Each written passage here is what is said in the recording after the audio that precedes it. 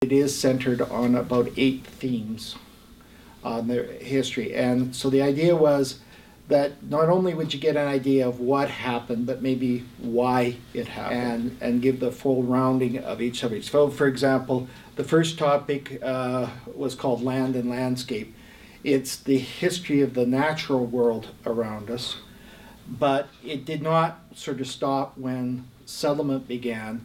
I wrote it up including all the environmental movements that have existed in this area, some of the famous naturalists, and people such as that, and then finishing up with some of the more recent things that have been done in terms of, let's say, the Michael O'Brien wetlands and things like that.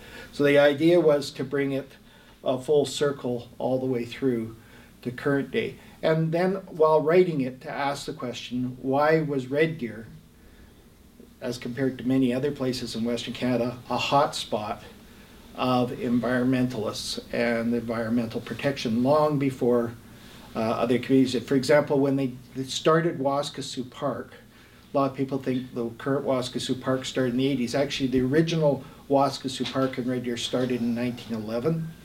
They bought 40 acres where Piper Creek enters Waskesiu Creek.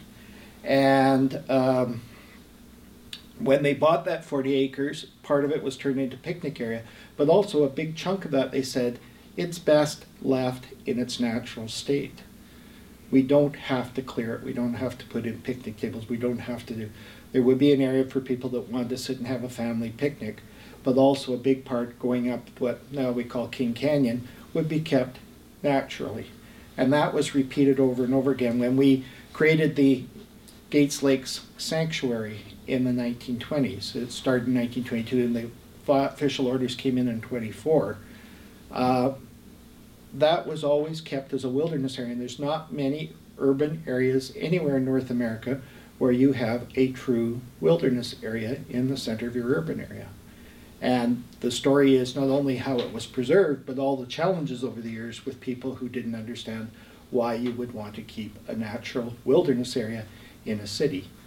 And so that was part of that story. Some of the famous naturalists, when I say Kerry Wood, and there's lots in the book about Kerry Wood, people recognize that name because we have Kerry Wood Drive, Kerry Wood Nature Center, and he won the Governor General's Medal for Literature twice. Some of the other naturalists that we don't hear much about these days, although we might know them through their connections, Farley Mowat has connections here in that Frank Farley, his uncle and the person he was named after, was a very prominent early naturalist. Another topic to cover is the First Nations and Métis. Again, often the story seems to stop when the first European settlers come. And yet these are people that have lived here for millennia. In case of the Métis, they are a true Western Canadian group because they are unique to Western Canada. And yet most times the story stops around 1880, 85, maybe 1890, and not much. There had never been anything really written about the Red Deer Indian Industrial School. Residential schools are a big topic these days, and yet nobody has really written the story other than Uta May Fox wrote her master's thesis on it, but it's never been published. So we did that. Some of the other ones, education, because that's an important part. There were also some very unique educational institutions here. The Alberta Ladies College, as it was called, created on the East Hill. Later was the main admin building for Michener Center. That was one of 3 women's colleges created across Canada where the idea was to create educational opportunities for young rural women. But a general history of Red Deer never told the story of North Red Deer as its own separate story. So I wrote a section on North Red Deer. And actually what's interesting is that's the one when the book was supposed to originally be about 280 pages. It ended up being 344. And they were saying, well, you'll have to cut back, you'll have to cut back. And I said, well, you can't re-edit that dramatically on short notice. And then they said, well, then just take out the whole chapter, take out the one on North Red Deer. And I said, no, I just said, well, there are so many things. North Red Deer was a unique community. It was much more blue collar than the rest because the main thing was the lumber company up there, Great West Lumber Company, which at one time employed several hundred men at that. It was a huge operation. There were other industries over there. There was tannery and other businesses like that. They also had plans to build a brewery, but that didn't happen. The Elk of Red Deer, that's how Red Deer got its name, because the Cree word is Waskasoo, the Blackfoot word is Pinoka, elk is the actually Algonquin word, but the people from Scotland, when they came here, the elk of Western Canada looked like the Red Deer of Scotland, so they called it Red Deer. The Scots always win. I'm saying that because Saturday was Bobby Burns Day. The Red Deer River Canyon, which was cut when the glacier cut through the ridge and created a deep valley that almost became a national park. The Faces, or sometimes called the Old Man. It's all eroded now, so you don't know it. It's on what some people call the Hog's Back. It's a sandstone ridge that juts out. But there really was an old man's face. And if you read some very old journals, there used to be graffiti carved into the sandstone that went back to at least 1820, now gone, but also Jean Leroux's journals from the mid-19th century on Central Alberta talks about the dead man's head, and that's what he's referring to. And that was a previously unpublished picture showing that there was indeed a face and a head. Next. A.D. Gregson, a famous naturalist. He and his brother grew up over the fence from a cranky eccentric, and that's how they literally described him, by the name of Charles Darwin. They do not claim to be in any way influenced with him because he was the crabby eccentric neighbor over the fence they didn't like.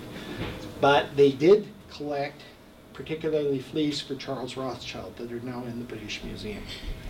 And they collected so many different varieties of fleas in this area that some entomologists used to call this the flea capital of the world.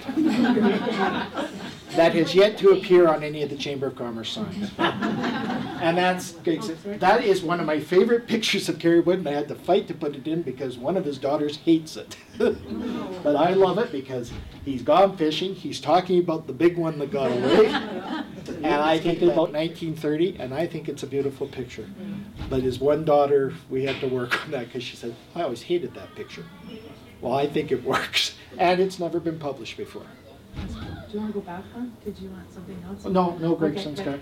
And then helping create the Gates Lake Sanctuary, there was an aerial view of the sanctuary, which you can see, this being Douglas or 55th Street, the PTS, and the lake showing how it was an old bend in the river and two oxbow lakes. There's a whole bunch of houses all around that now except for the central part.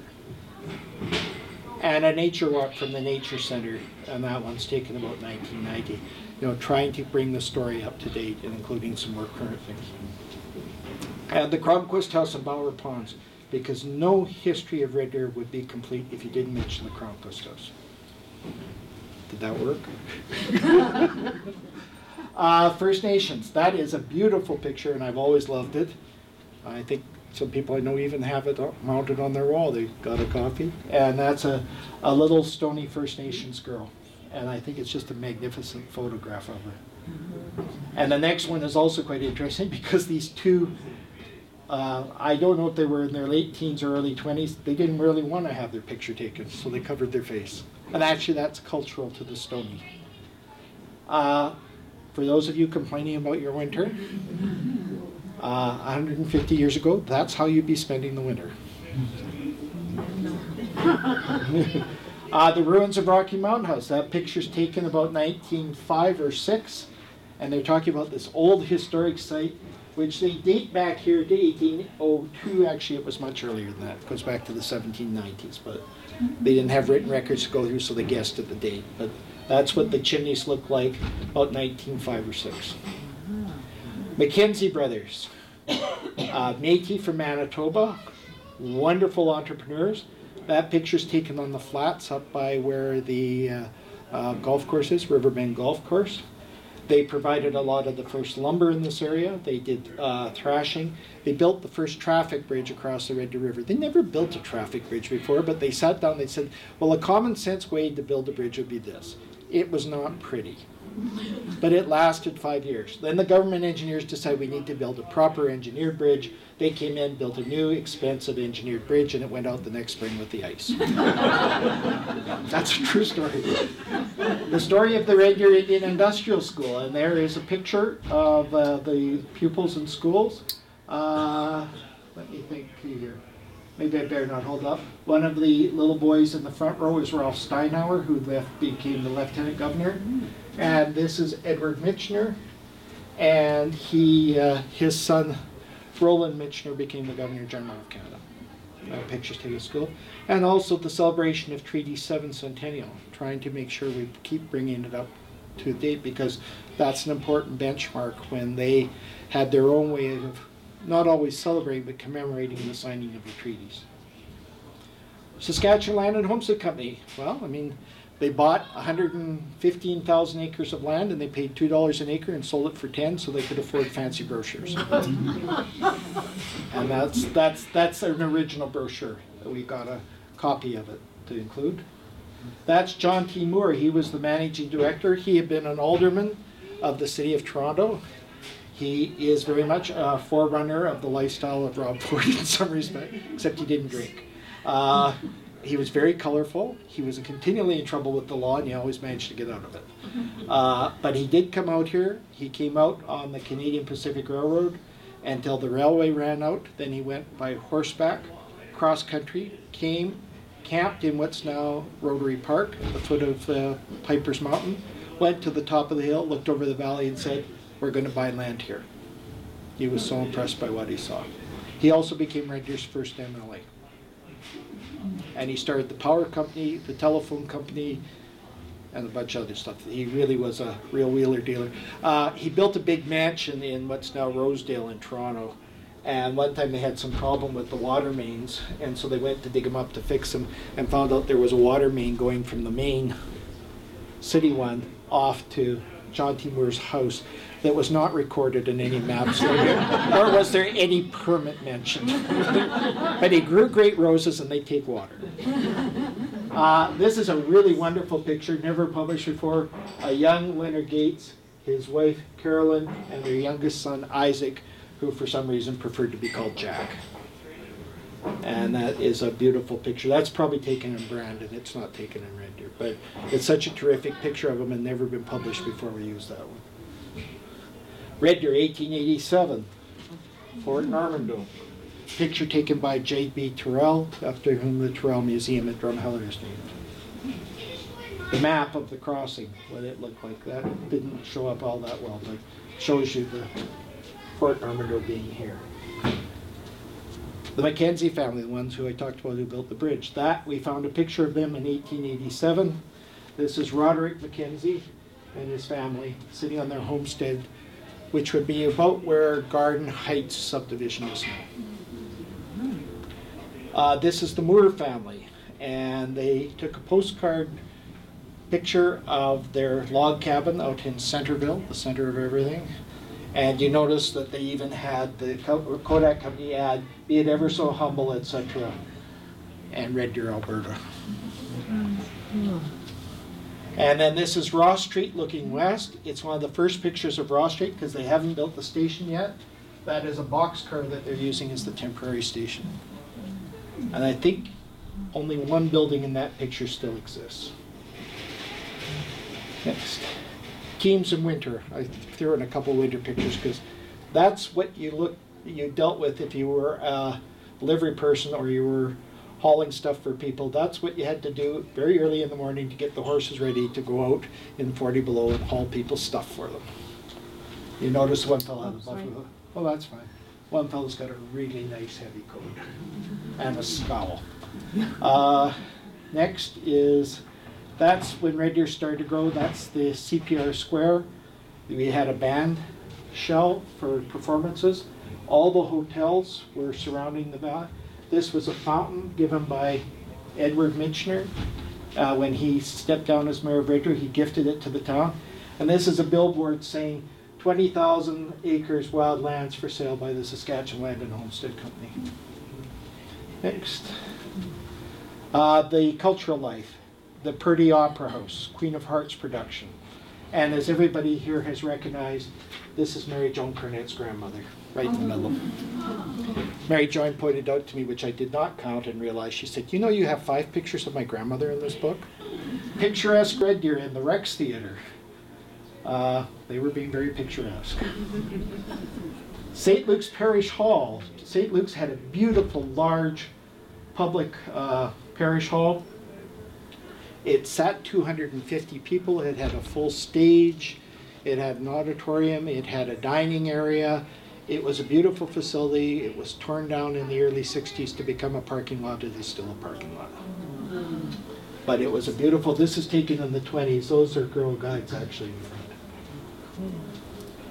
front. The Amazons women's hockey. At the time that the Red Deer men's hockey team was not noted for its strength, these women won virtually every game they played. They were never the national champions because when they played the Eaton's team from Winnipeg, the Eaton's team from Winnipeg said, oh, this was just an exhibition game, so you don't get the title. But they won. But also this woman in the back, Adeline Stevenson, to show what a wonderful athlete was, she went into what were then called the Banff Winter Carnival, but was in fact the Alberta Winter Games. She played 3 periods of hockey, and then she entered the speed skating long race and got the silver. Now, I don't want to sound like I'm picking on anybody, but do you think a multi-million-dollar NHL player would play 3 full periods of hockey and then almost win a speed skating race? Maybe they would. And this is the first curling rink in Red Deer. It was outdoors.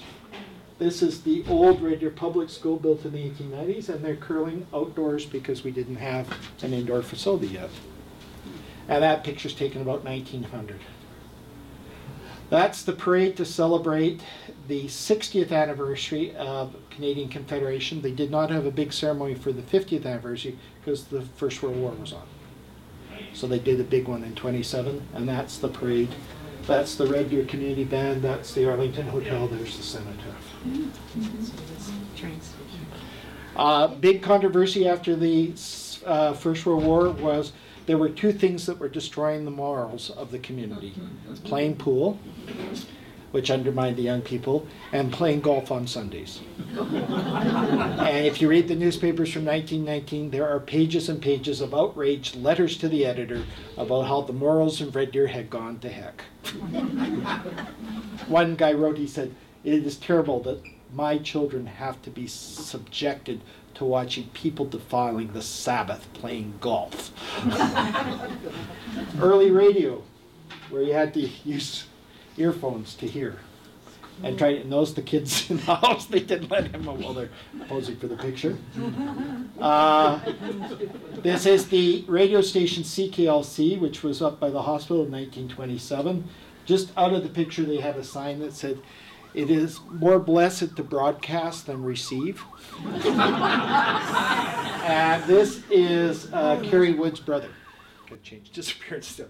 But one of the early jazz bands in Red Deer. Coronation pageant, 1937, celebrating the coronation of King George the Sixth and the Queen Mother, Queen Elizabeth, the Queen Mother. CHCA TV coming at the brand new City Hall with their mobile broadcast center. A little Jeep. The Art Center, which opened in '86. An Arthur Erickson building, really created a great cultural facility for Red Deer. I lost on that one when they were trying to do the opening gala. I said, why don't, there's a promising new artist who used to go to Red Deer College, why don't you ask her to perform? Her name is Katie Lang. They didn't do it. Of course, then she said bad things about beef, and so maybe it was the first school in Red Deer, the log one, 1887. The castle, as it was known, the public school built in 1907. 3-story building destroyed by arson, unfortunately. A magnificent old building. The North Red Deer Cottage School up in North Red Deer on, is it 60th Street? Yeah. And unfortunately there's a crease, but we left it in because that's part of, but that building built They finished it in 1911, but they officially opened it in February of 12. The central schools, the old high school, and then the castle. Also, there's a nice picture of the high school building being built in 1928, courtesy of another person in the back row. Square dancing at the Red Deer campus of the high school in 1947, and they used the old army huts for the school. The front entrance, they built a permanent building, and they were very proud of it. They named it after Lindsay Thurber, who initially declined to have the school named after him this is a quote that is true. He said, "Why would I want to have a school named after me? I'm not dead yet." But then he was going to move to Nova Scotia, and I don't know if he thought that was the same as passing, so he agreed to have the school named after him. My friend Bodakin at ECU School in the revolutionary science broadcast to teach science using television. Next. Holy Family School, designed by a person who worked with the Catholic School Board. He designed it, and it is one of the best designed schools in Red Deer. Unfortunately, he died of cancer just as I finished it. But for a man who was not a recognized architect per se, he designed an absolutely beautiful, functional school. Red Deer College, 1982, when they started building the residences out on the old landfill and expanding the campus. Ross Street, 1908. That is Hog Day, Hog Marketing Day. Everybody came to town on Thursday because you come in and you sell your hogs. And that's what this would be. This would be City Hall Park where this building is. This became the first fire hall, and then these buildings were to that. This after the Purdy Opera House burned down, they turned the Massey Harris Warehouse into the Rex Theatre. Next. The Alberta Hotel in 1910, the old, beautiful old one, and then the annex, the brick annex. The brick annex is still standing. It's the east wing to the Buffalo Hotel. Everything else in that picture is gone. Gates Avenue, 1914, when the war broke out, and Gates Cornet, Drug and Bookstore, and the old Bank of Montreal. I'm sorry, I'm going to have to leave. I apologize. No, it's fine. I lost the password. I'll pick up my little guys. Well, he's a very clever young man, and I like how he describes you. The Red Deer Courthouse under construction in 1930. The Depression started. They need some way to create employment. Gates Avenue in 55. Again, the Bank of Montreal, Gates Cornet, and old Osborne's Ladies Wear. Everything in that picture is now gone. Gates Avenue from the South Hill. And actually, when I was doing this, I used to put up, well, I still do, I put up pictures on my Facebook site just to see what ones got reaction, what ones didn't. So I guess that kind of destroys my thing about previously unpublished. Some of these originally were on Facebook. I had a woman phone me and said, I know exactly when that was taken, because that picture was taken when the Safeway store opened, and that was the day President Kennedy was shot. And she recognized it, and she knew exactly when it was taken.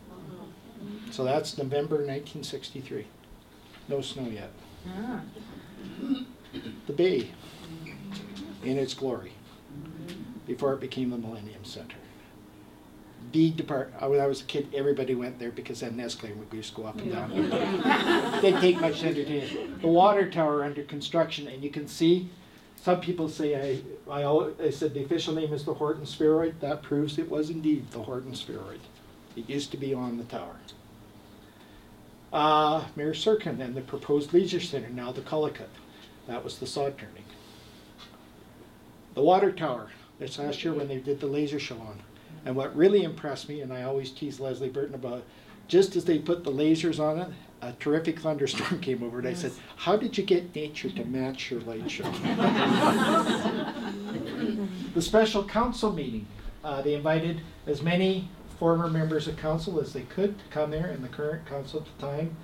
And what makes this one quite sad for me is there were already 3 people, when that picture was taken in March, already 3 people in that picture had passed. Shows you, don't wait, people may pass before you know it. The Little Gates development, sometimes when you're driving down the street you don't realize what it looks like, but actually really is quite an attractive feature. Veterans Park, that's a picture taken by Dwight Arthur. I think it's a terrific picture showing the park at night.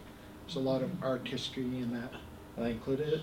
And then to conclude is, we keep saying this is the worst, snowiest winter ever. That's 1974. That's 40 years ago. And that's the road on the way to the Canyon Ski Hill. So, sorry, there's very little in Alberta that is unprecedented weather. And that's the slideshow. Any questions? And I'm sorry for Charlie, and he was the announcer for the station. First school in Red Deer, the log one, 1887.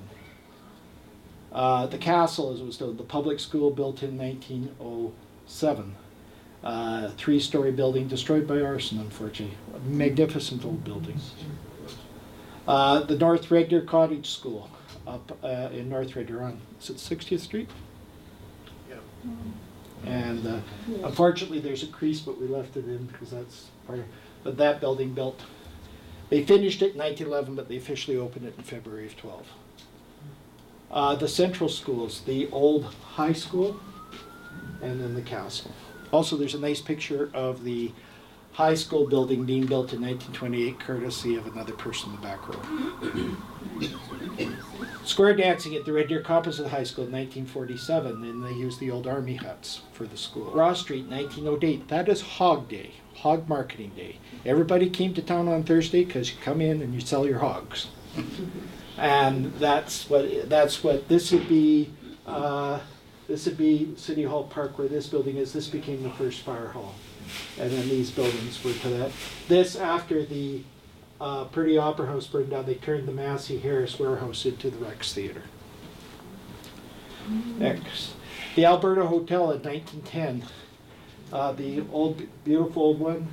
And then the annex, the brick annex. The brick annex is still standing. It's the east wing to the Buffalo Hotel. Everything else in that picture is gone. Gates Avenue, 1914, when the war broke out.